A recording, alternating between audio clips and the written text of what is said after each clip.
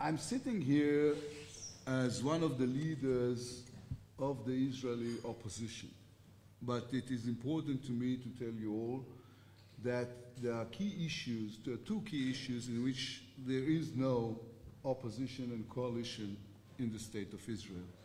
The first is, of course, the fact that we oppose the Iranian deal, or at least what we know about the Iranian deal.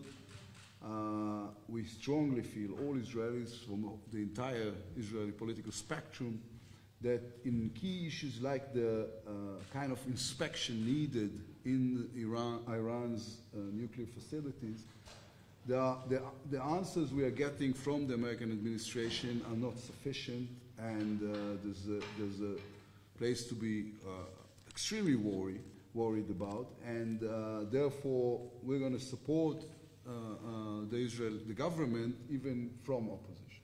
The other key issue is the fight against the BDS organizations and the delegitimation of Israel around the globe. This has been a strong issue in Europe for the last decade or so.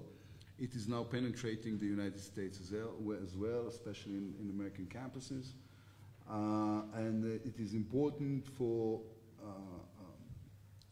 Israelis and the diaspora to address this hand in hand, because listen, we can portray this in a nice way, but these are people who are saying, do not buy from the Jews. Don't go enter the shops of the Jews. This echoes dark times. And so we need to address this together.